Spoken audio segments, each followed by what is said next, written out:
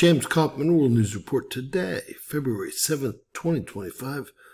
God bless you and yours, no matter where you are in the world. Please subscribe, give us a thumbs up, ring that bell for critical future updates. Well, just yesterday we had a M7.67, I believe. Since then, we've had another 4 M flares. Sunspot Group AR 3981's been brutal. I think we matched another 7.6, maybe 7 or 8 flare. We don't have information. It just occurred.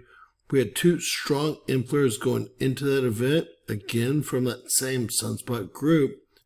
3981, which is now a Delta class Sunspot Group, the most dangerous class Sunspot groups, well, that we know about. So the 7.69 is actually from yesterday. It's still not registered, guys. Again, we're getting it cutting edge to you guys. Looks like maybe a little stronger. Looking for 7.7, perhaps. Probably from Sunspot Group AR 3981 as well. So our star is lighting up. Hopefully we'll be able to see how strong of a solar flare this was. I believe the first solar flare we had today had an associated coronal mass ejection lifted off the solar surface. We'll see if both of them do. I'm expecting an impact tomorrow from something that happened earlier in the week.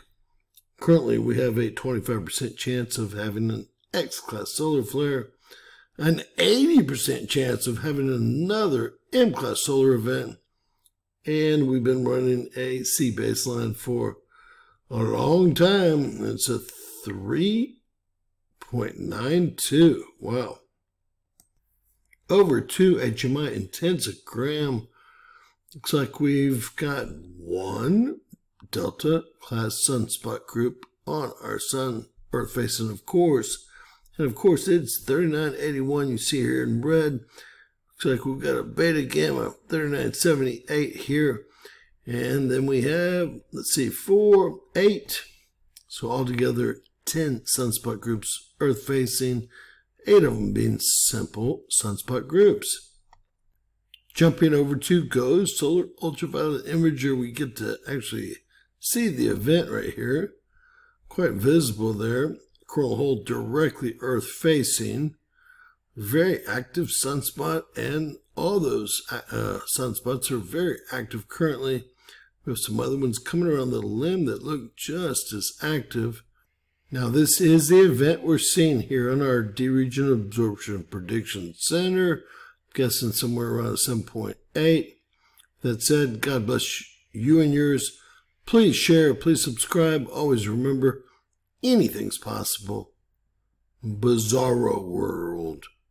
God bless you all.